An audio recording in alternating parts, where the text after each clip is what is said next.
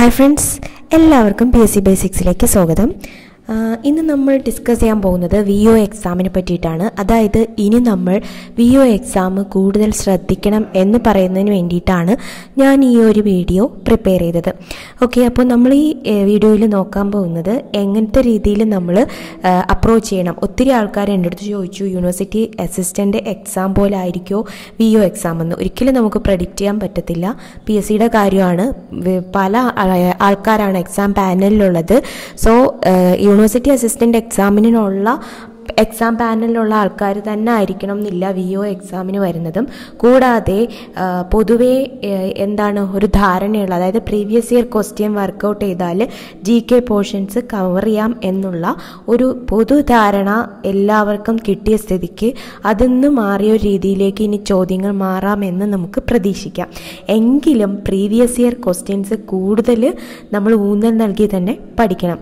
Okay, അപ്പോൾ നമുക്കൊരു എങ്ങനെയായിരിക്കും ഇതിൻ്റെ സിലബസ് എന്ന് നോക്കാം. ഇനി സിലബസ് പറയുന്നതിന് മുൻപേ തീർച്ചയായിട്ടും നമ്മൾ യൂണിവേഴ്സിറ്റി അസിസ്റ്റൻ്റ് എക്സാമിനെ മുന്നിൽ കണ്ടിട്ട് വേണം എന്ത് ചെയ്യേണ്ടത്, പ്രിപ്പയർ ചെയ്യേണ്ടത്. പ്രിപ്പയർ ചെയ്യുന്ന ടൈമിൽ ശ്രദ്ധിക്കാനുള്ള കാര്യം, ഒന്നാമത് നമ്മുടെ സിലബസ് എന്താണ്, സിലബസ് അനുസരിച്ചിട്ട് വേണം. ഇവിടെ ഞാൻ ജസ്റ്റ് സിലബസും അതിൻ്റെ അകത്തെ ഏറ്റവും പ്രധാനപ്പെട്ട 4 പാർട്സ് മാത്രമേ പറയുന്നുള്ളൂ. ഒന്നാമത്തെ പാർട്ട് 1 എന്ന് പറയുന്നത് നമ്മുടെ ഏതാണ്, സിമ്പിൾ അരിത്മെറ്റിക് ആൻഡ് മെൻ്റൽ എബിലിറ്റിയാണ്. ഇതിന്ന് 20 ചോദ്യം വരും. അതിന്ന് തീർച്ചയായിട്ടും സിമ്പിളായിരിക്കും questions. Maximum LDC level VO എക്സാമാണ് VOയും. അപ്പോൾ LDC ലെവൽ എക്സാം ആയതുകൊണ്ട് തന്നെ സിമ്പിളായിരിക്കാം ചാൻസ് ഉള്ള ഒരു പോർഷനാണ് mental ability and simple arithmetic.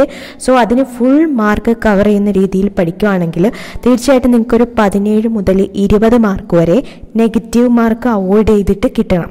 Okay, then general knowledge and current affairs 50 മാർക്കാണ്, അതവിടെ നിൽക്കട്ടെ. അത് കഴിഞ്ഞിട്ട് ജനറൽ ഇംഗ്ലീഷാണ്, അത് 20 മാർക്കിനാണ് ചോദിക്കുന്നത്. അതിനകത്ത് മിനിമം 15 മാർക്കെങ്കിലും സ്കോർ ചെയ്യുന്ന രീതിയിലായിരിക്കണം നമ്മൾ പ്രിപ്പയർ ചെയ്യാനുള്ളത്. Minimum 15 mark. അപ്പം നമ്മൾ എന്ത് ചെയ്യണം, മാക്സിമം 20 കിട്ടാൻ വേണ്ടിയിട്ട് ശ്രമിക്കണം. പക്ഷേ നമുക്ക് എക്സാം ടൈമിൽ മിനിമം 15 മാർക്കെങ്കിലും ലഭിച്ചിരിക്കണം. അടുത്തത് റീജിയണൽ ലാംഗ്വേജ്, അതായത് മലയാളമാണ് ഏറ്റവും പ്രധാനപ്പെട്ടത്. അത് 10 മാർക്കിന് ചോദിക്കണം. അതിന് മിനിമം 9 മാർക്ക്, അതായത് ഫുൾ മാർക്ക് വാങ്ങിക്കാൻ ശ്രമിക്കണം. പക്ഷേ 9 മാർക്കിൽ കുറയാൻ പാടില്ല. അത്രയ്ക്ക് നല്ല രീതിയിൽ അത് പെർഫോം ചെയ്യാനുള്ള നോക്കണം. ഇത് പറയാനുള്ള കാരണം, അതായത് simple arithmetic and mental ability, അതുപോലെ ജനറൽ ഇംഗ്ലീഷ്, അതുപോലെ മലയാളം, ഇത് ഇത്രയും പറയാൻ കാരണം ഒരാളുടെ മാർക്ക് എത്രത്തോളം പോകണം എന്നുള്ളത് തീരുമാനിക്കുന്നത് ഈ 4 ടോപ്പിക് വെച്ചിട്ടാണ്. അതായത് മാത്സ്, ഇംഗ്ലീഷ്, പിന്നെ നമ്മുടെ മലയാളം. 4 അല്ല 3 ടോപ്പിക്ക്. ഈ 3 ടോപ്പിക്ക് നന്നായിട്ട് കവർ ചെയ്യാൻ പറ്റും. കാരണം എന്താണ്, പോർഷൻസ് കുറച്ചേ ഉള്ളൂ.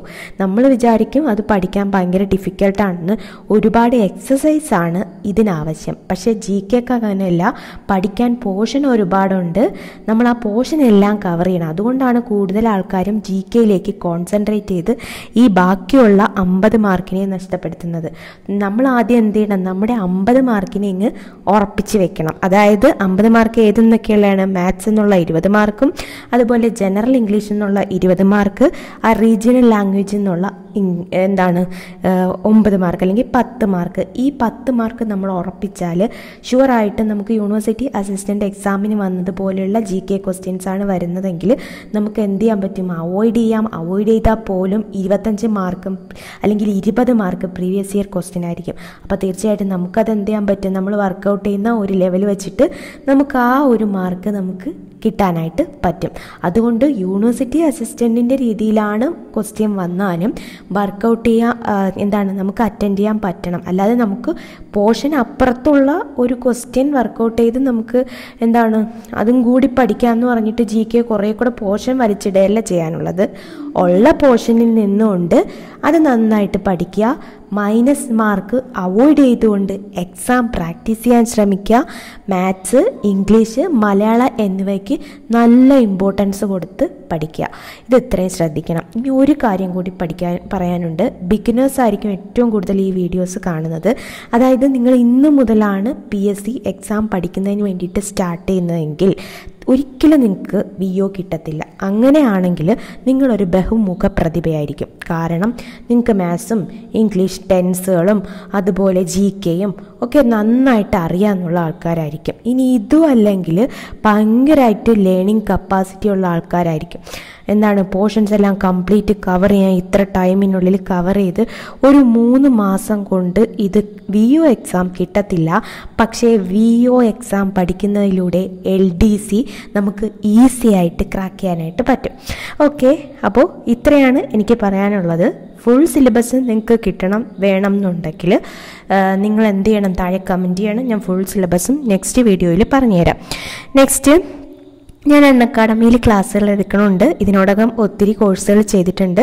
VOയ്ക്ക് വേണ്ടിയിട്ട് കേരള ജോഗ്രഫി മാത്രമേ ജസ്റ്റ് സ്റ്റാർട്ട് ചെയ്തിട്ടുള്ളൂ.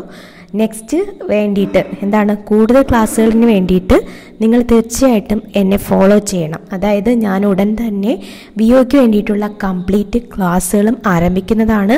അതിന് വേണ്ടിയിട്ട് നിങ്ങൾ ജസ്ന BV എന്ന എൻ്റെ പ്രൊഫൈൽ ഫോളോ ചെയ്ത് എൻ്റെ കോഴ്സുകൾ അറ്റൻഡ് ചെയ്യുക.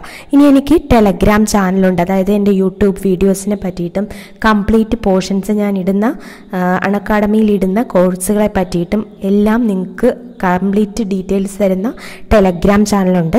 ഈ ടെലഗ്രാം ചാനൽ PSC ബേസിക്സ് എന്നാണ് പേര്. ഇത് ഞാൻ ഡിസ്ക്രിപ്ഷൻ ബോക്സിൽ ലിങ്ക് ഇട്ടേക്കാം. ഓക്കെ, നെക്സ്റ്റ്, നിങ്ങൾക്ക് അക്കാഡമിയിൽ എന്ത് ചെയ്യാൻ പറ്റും, നിങ്ങളെപ്പോഴും ശ്രദ്ധിക്കാനുള്ള കാര്യം, ഒരു ബിഗിനർ ആണെങ്കിൽ ഒരിക്കലും നിങ്ങൾ ഒരു റാങ്ക് ഫയലിനെ ആശ്രയിക്കാൻ പാടില്ല.